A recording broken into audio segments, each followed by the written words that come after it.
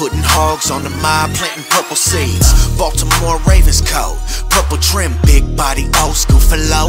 Purple rim, 7-7 cutty, black with the purple string. What's good, Ravens fam? So, man, just Stephen A. says he spoke to someone that was in Lamar's camp. Here's the video. Listen, I was connected to someone in Lamar Jackson's camp yesterday. And leave me up on the screen with the split screens, please, because I want to see Kimberly and Ryan when I'm saying this.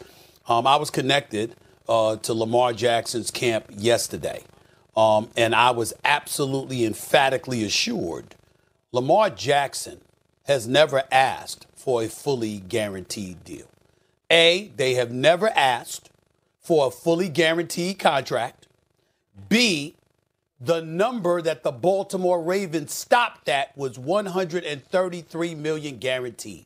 This is with them knowing Deshaun Watson got $230 million, that Kyler Murray got $189 million, that Russell Wilson got $165 million. The Ravens supposedly, according to Lamar Jackson's camp, has stopped at $133 million. Now that is an insult, if true. There is no excuse to lowball. That is a lowball offer in today's market. Everybody and their grandmama knows it. Deshaun Watson is the outlier. We got that. They don't have to. Ravens are no obligation to meet that crazy deal that the Cleveland Browns gave Deshaun Watson. But don't tell me that what Kyler Murray got, Lamar Jackson doesn't deserve. Lamar Jackson deserves $200 million guaranteed. And I also heard that this guy, Todd Monken, who's the new offensive coordinator for the Baltimore Ravens, who came from Georgia, not one of the NFL teams, from Georgia, although the reigning two-time national champions. Lamar Jackson was never consulted or talked to or asked what his opinions would think. He was informed, this is your new boss at the offensive coordinator spot who will be calling plays for you, et cetera, et cetera. Doesn't have a number one receiver, even though Bateman and DuVernay, not Ava DuVernay, Devin DuVernay, not Ava, Devin. All right, even though they didn't play, he has no number one receiver, has no number one tight end, and this is what his situation is. And so with all of that being considered, again, his durability is a question mark. There is nothing wrong with the Ravens being suspect about that. But I'm finding it a tad bit odd that all of these stories and these questions are coming out about Lamar Jackson that, to me, is evading the issue. Baltimore Ravens, did you or did you not lowball this man with an offer of $133 million guaranteed? Because that is a lowball offer. If that answer is yes, you are trying to screw him over. Okay, so I 133 guaranteed, fully guaranteed. Like this, that can't be real. But then on the other end, a part of me believes that.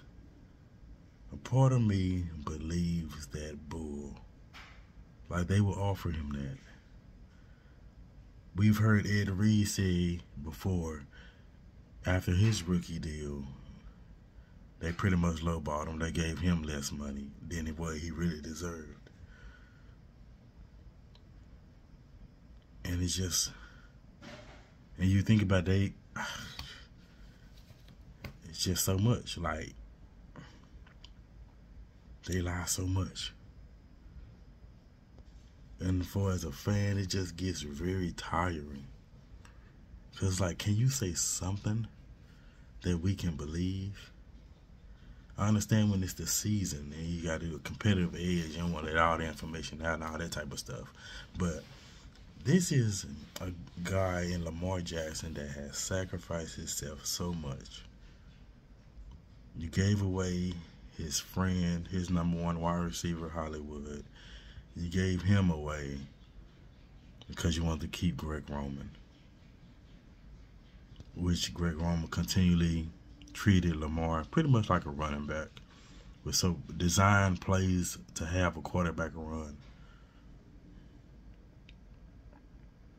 And you're gonna offer Lamar Jackson $133 million guaranteed, but the rumors were saying that you offered him the second highest.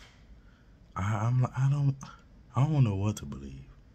I believe you know what, I'm gonna believe Steve Smith said the truth, because that's a Ravens way to lowball a person like that. They've done it plenty of times. You pay Raquan, okay, that's cool, but that 133, like Lamar, you gonna give that man 100 MVP without him being a starter? Your team sucks. Save the head coaching job. You're not giving him any help. You're not doing good in the draft. It don't make sense. It doesn't not make sense. Then he also said, you know, Harbaugh kept saying, you know, Lamar's gonna have inputs in offensive coordinator, and rumor has it they just say, hey, Todd Monken, that's your offensive coordinator. He had no input. The way it just all came together just didn't 100% make sense. It's like they fallen into the narrative of people saying Huntley could be our quarterback, or we can draft that quarterback prospect that's from Florida. And it's just like, what? So you really just gonna start all over because you just ignorant? The best to just pay you should have paid him in 2020. Heck, 2021. You had multiple times of paying him. And I know some people are going to be like, well, they tried to and Lamar didn't want to talk to him. Yeah, Lamar said he didn't want to talk to him in the season. But it's their fault that they waited so long. They had 2-3 off seasons to try that. After he won the MVP, I would have been trying to talk to him. After 2020, would have been trying to talk to him. 2021, try to talk to him. But you're going to wait last minute? That's the Ravens' fault. And it just, oh man, it just doesn't make sense. Now, let's just see what happens. And I think it got to a point where, if this is true, somebody's in Lamar Inner Circle hit up Stephen A. If it is true, to me that's a strategy as well. I'm going to embarrass y'all for this pay you try to give me. For the amount you try to give me, which is very shameful. I'm going to embarrass the organization. I'm going to put this word out there. So other organizations will see how ridiculous you are. So every sports analyst can call out how ridiculous the Ravens are acting. Like, dude. And you know, I don't know who to blame. I don't know who to blame. EDC, Hobbs. I blame Hobbs a lot of stuff, because I think he's running. I think he's even doing the drafting, majority of it. But could be in Cleveland was his pick, and some other people. But it's just like, really, $133 million. You say you're gonna sit there and have a conversation with Lamar and all that stuff, and with the offense coordinator, that turns out to be a lie. Possibly turns out to be a lie. Why should we even believe you anymore? So if this is true, I'm happy somebody in Lamar camp put that word out, because they're gonna have to pay Lamar anyway, even if they trade him. And that'd be very, very stupid. But even if they trade him or something, they're still gonna have to pay somebody, because the cap is gonna get higher and higher each year. Just pay the man, apologize to him, ask him what he wants, and listen. Because he saved your franchise from being top 10 for so many years. Really top 5 probably. So many years.